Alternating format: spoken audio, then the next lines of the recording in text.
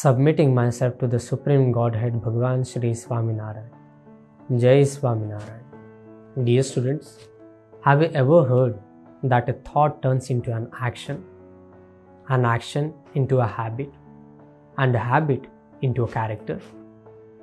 Of course, you may have heard about it. But my question is, what affects our thoughts? Well, you will understand everything at the end of this video.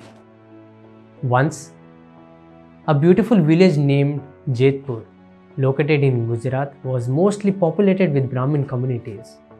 One day, the village chief of Jetpur village, with an intention to gain punya, he decided to offer the feast to the whole Brahmin community of the village. Darbar made an announcement and invited all the Brahmins to his feast. That day, all the Brahmins gathered over there and they started cooking food by themselves, among which few Brahmins were so tasty minded that they started cooking food by adding onion garlic into it.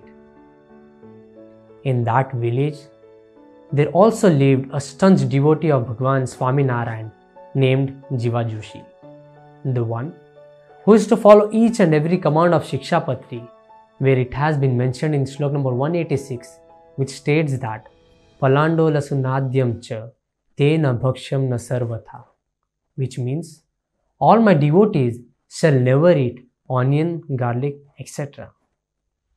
That afternoon, when the food was ready to be served among these Brahmins, few Brahmins were jealous of Jiva Joshi. When they did not find Jiva Joshi into this feast, they thought that this is the right time to spoil the name of Jiva Joshi. So these Brahmins, they went to the Darbar and said, Darbar, when all the Brahmins are eating at your feast, and if anyone is left behind with hunger, then you will not be getting the complete punya. Darbar said, but I have invited everyone to my feast. A Brahmin said, but Darbar, there is an egoistic Brahmin who pretends to be more religious than all others, and he will not be joining in today's feast. Darbar said, then let's call him and sort out the matter. Darbar ordered his guards to go and call Jiva Joshi. Jiva Joshi entered the hall and greeted Darbar with Jai Swaminarayan. Darbar asked, Jiva Joshi, why aren't you accepting this feast? With politeness, Jiva Joshi replied, please forgive me. Because I am a devotee of Bhagwan Swaminarayan, I don't eat onion and garlic, which has been added into every dish today. So you all please carry on and don't mind from my side. Another Brahmin stood and shouted, look Darbar, we have already told you that this man is so egoistic that he even doesn't care for your words. Listening to such fire-boosting words, Darbar said, Jiva Joshi, I think at least now you will be accepting this feast today. Jiva Joshi said, dear Darbar, it is the command of my Supreme Godhead Bhagwan Swaminarayan. How can I violate his command? Further, Darbar becomes more angry and gives a brutal fatal choice. Look Jiva Joshi, if you don't want to eat along with these Brahmins today, then without taking anything, you have to walk away from this village. So choose what you want. Dear students, it's too difficult to make a choice from this. And anyways, what's the matter all about? Just eating onion garlic food once, right? Very simple matter. Yeah, you can eat it once and later do prayashchit and make everything normal. But still, you may be surprised that Jiva Joshi made a great choice of leaving the village just for the sake of God's command. For many years, his ancestors stayed in the same village. They had their own house, land, properties and all the living necessities. But yet, Jiva Joshi did not bother for any of this. Without any hesitation, without any panic, Jiva Joshi along with his family had left the village. Now this family had only one refuge, that was the refuge of Supreme Godhead Bhagwan Swaminarayan. They thought that anyways we belongs to Bhagwan Swaminarayan, and for the sake of his command we had left the village. So let's go to him and take his shelter. Further, Jiva Joshi along with his family, they reached Junagadh, where Bhagwan Swaminarayan was present. They performed Danvat Pranam and had darshan of Maharaj. Maharaj then asked Jiva Joshi what had happened. Jiva Joshi then narrated the complete incident that occurred, listening to which all the devotees over there were stunned by the sacrifices that they had made. Without taking money, land or anything, with just one pair of clothes on their body, they left the village just for the sake of God's command.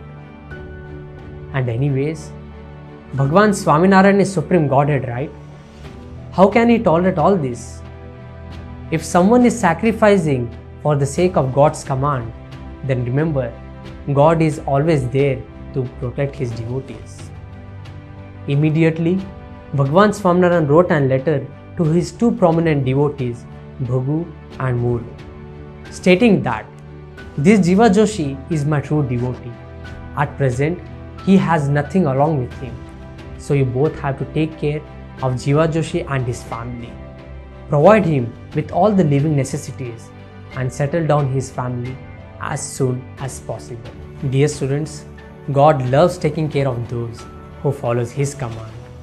Further, Jiva Joshi, along with his family, they reached Pithavadi village, where the devotees warmly welcomed them and served them with all the living necessities, and within a short period of time, they settled down everything.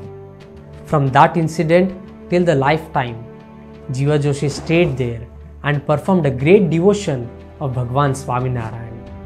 Likewise, Jiva Joshi had noted down his name into the queue of the staunch devotee of Bhagwan Swaminarayan. What a legendary devotee Jiva Joshi is. Dear students, there are many things to be understood from this charitra. If you look to it, you may get it. How is the faith of Jiva Joshi on God's command? How is the Supreme Godhead Bhagwan Swaminarayan? How are these two devotees, Bhagu and Mulu, that they had taken the complete care of Jiva Joshi and his family? Who takes such care into this Kali Yuga? And anyways, Bhagu and Mulu were not the brothers or relatives of Jiva Joshi, but still they thought that if Jiva Joshi is the devotee of Bhagwan Swaminarayan, he is my true brother, he is my true relative. With such mentality, with such intention and emotion, Bhagu and Mulu served Jiva Joshi and his family. Dear students, why Jiva Joshi did not accept the food? You may have heard about it, that food affects our mind. But let me tell you how our food affects our destiny. The series is such that as the food, so the mind. As the mind, so the thought.